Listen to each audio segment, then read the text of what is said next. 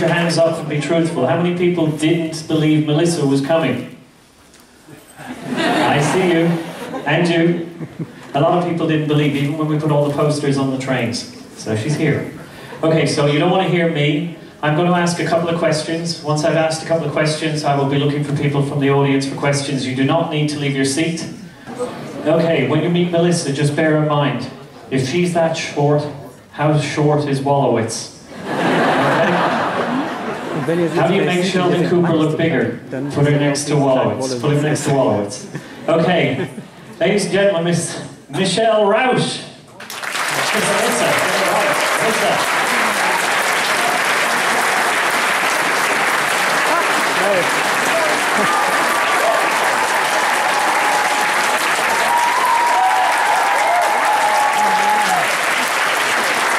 Ja.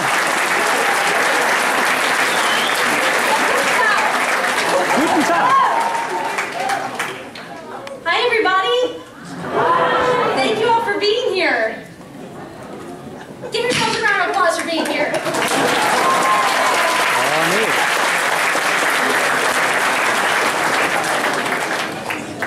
All right.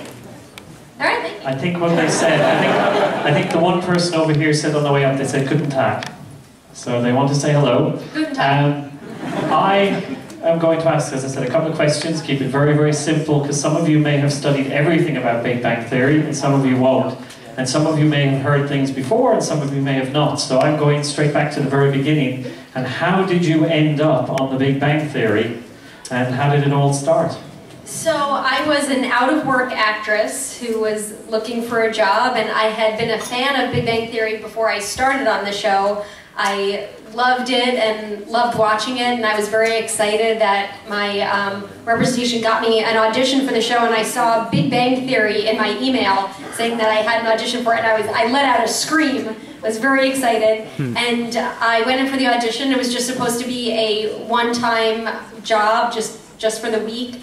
And so I went there, I was very excited, and I was very nervous to meet the cast because I was such a fan of everyone's.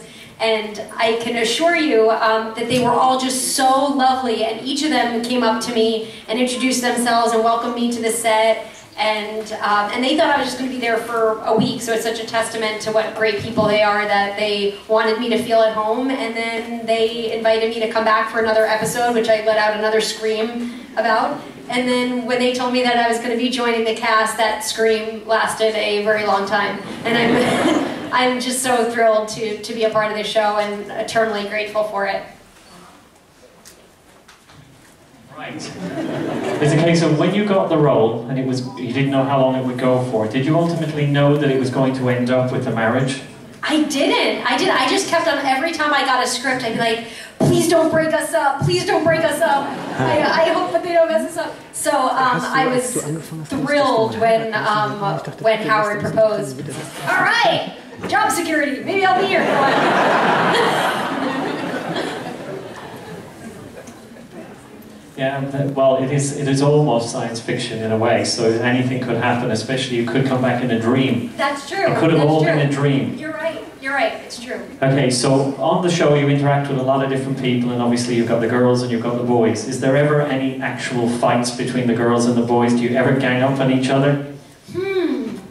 We really don't. It's a very peaceful set. Everyone gets along really well. It's a big family. It's like hanging out with your brothers and sisters every day, and we all have individual rooms on the set, so we'll just knock on each other's doors and go and have lunch with each other, and it really feels, it almost feels like a dorm. It feels like a college experience because we're just all, we live there all day together, and it's a really terrific environment, and it's just a really fun group of people between the cast and our crew and our producers and writers, and it's just a really, really neat group.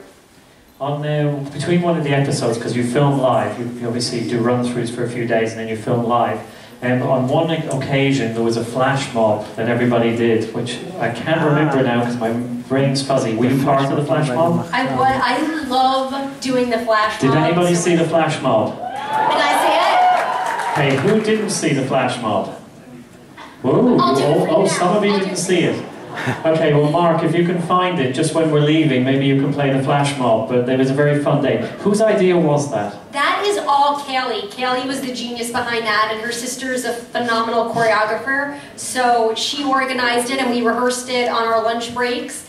And it was really cool because the whole crew was involved, as you all saw, and so it was a surprise for the producers, but we all wanted to practice, so we'd be all off to different sides of the stage, like just marking the moves throughout the episode, and it was a really fun thing to do. And I think I wasn't even rehearsing one of the days that, on the show, one of the days that we were rehearsing the flash mob, but I was so excited about doing the flash mob that I drove to the studio just to rehearse the flash mob, because I was so excited to be a part of it. It's so great. It's a really fun way for the whole cast and crew to bond. Okay, so if you had to pick one of them, which one is the Joker? The Joker. I would say everyone, I know this may be a lame answer, but everyone is kind of a Joker in their own way. Simon, I have to say, I think we would all agree though that Simon, who plays Howard Wolowitz, my husband, he's hilarious. He's one of the funniest people I've ever met. He does fantastic impressions. If you Google Simon Helberg impressions, you'll see really some out-of-this-world impressions. He does Nicolas Cage and Al Pacino, and they're spot on. He can mimic anyone's voice. Okay. Have you got any other projects you've been doing in between the seasons recently? Yeah, so I have a movie called The Bronze that I co-wrote with my husband, and it's about a former bronze medal winning gymnast. She won the bronze medal on a torn Achilles, and it's now 10 years later and she's done nothing with her life. She's living in her dad's basement and she's bitter and she's angry and she's just pissed off at the whole entire world. And it's a bit of a passion project of mine that we did on a very small budget, shot independently, and it opened the Sundance Film Festival a couple years ago, and I think you all should be able to see it in August. So I hope you all check it out. It's a real, very close to my heart. Is something that I think is really incredible that the writers have done. You've seen these characters grow and evolve over the years, and like Howard started out as this, you know, sort of womanizing guy, and then he became the most domesticated of the group, and it didn't hurt the show at all. If anything, it just created new storylines and created new dynamics between the characters. So I think if anything,